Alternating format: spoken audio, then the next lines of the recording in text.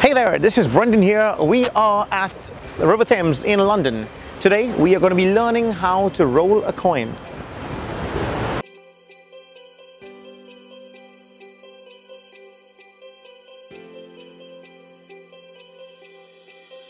So a lot of people have been asking me, how do I roll a coin? And can you teach me how to do this? Today we're going to do just that. So the first thing we're going to do is grab a coin that you're comfortable with. I'm using a dollar. This is a silver dollar. And the other one I have is a mechanic industry coin. The reason I like this is because it's identical on both sides, which is pretty cool for your coin stars. But let's get to a basic of a coin roll.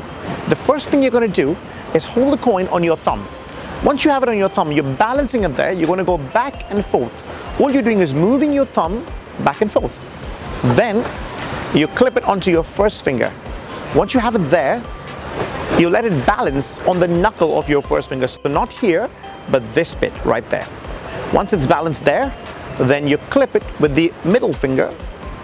Pull that around, balance on your middle finger. The same with the ring. And with the pinky, you got to pinch it, extend all your fingers as the coin drops down here. Clip it back onto your thumb and go around.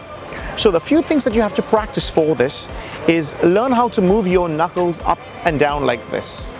That usually comes with a finger practice, and I will do a video on finger exercises in the future, so keep a lookout for that.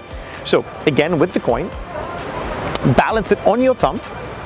Once it's up here, you're clipping it onto the next one, onto the next one, and onto the last finger. Extending it, dropping on your thumb back again, and you can use your fingers to move it around back on top.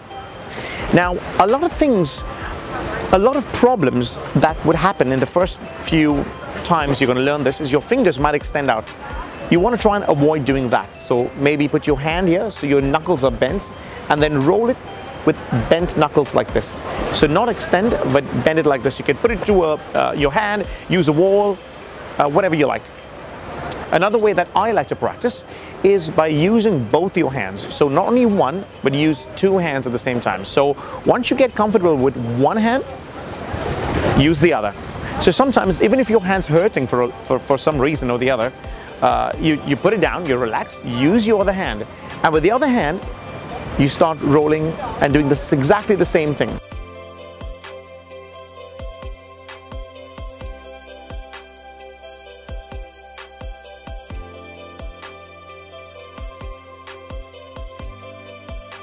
Now that you know how to roll a coin, the second thing is, where do you practice? That's easy. Just practice anywhere you can, really.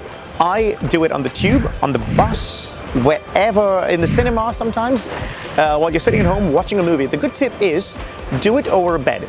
So if you have a couch or something where you're not going to bend down and pick it up, because then you're not going to be scared about dropping it. So that's a good tip.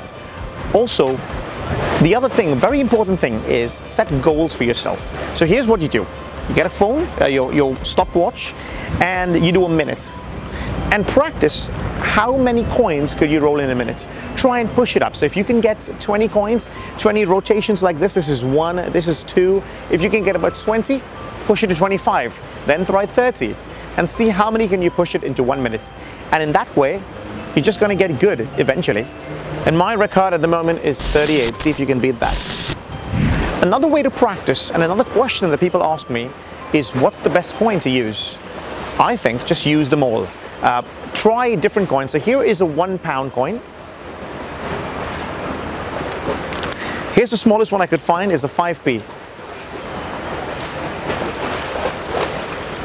So yes, it can be done with any coin. Just practice. But the reason I use bigger coins is because when I'm performing, I have a lot of people to perform to. And if I use a smaller coin, they're not going to see it so clearly. So that's the reason I use bigger coins like this. Here's when you have too much time on your hands. Now, I'm not going to be teaching you how to multi-coin roll, but if you do want to see this, let me know in the comment section and we'll do another video for you. Thank you for watching this video. Keep practicing, and I'll see you in the next video.